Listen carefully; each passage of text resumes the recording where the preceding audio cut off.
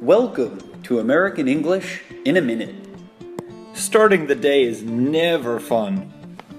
Brushing and flossing are an important way to start any day. Let's learn to start the day with better English. This video is all about taking good care of your teeth. Jenny runs some water over her toothbrush. The water comes from the faucet.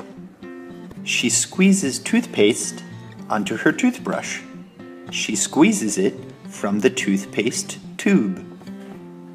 She moves her toothbrush up and down, and back and forth, or side to side. To rinse her mouth, she takes some water, swishes it back and forth in her mouth, and spits it into the sink. She rinses off her toothbrush. Then she puts it back in the toothbrush rack, pulling out a long piece of floss, slipping it between her teeth, and moving it back and forth and up and down, diagonally. And with some gargling, her morning oral care routine will be finished. Here are a few things for your special attention. You run water over something by using water from a faucet or pipe and letting the water flow away after hitting the thing.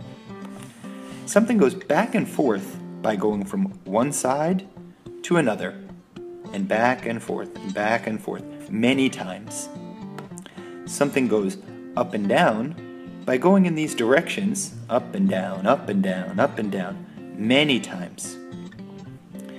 And lastly, you slip something somewhere by moving it gently into a small space.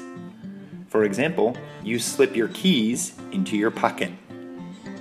The early bird gets the worm. 일찍 일어나는 새의 머리를 잡는다. You can find this and many other videos on my YouTube channel, Kaizen Teaching.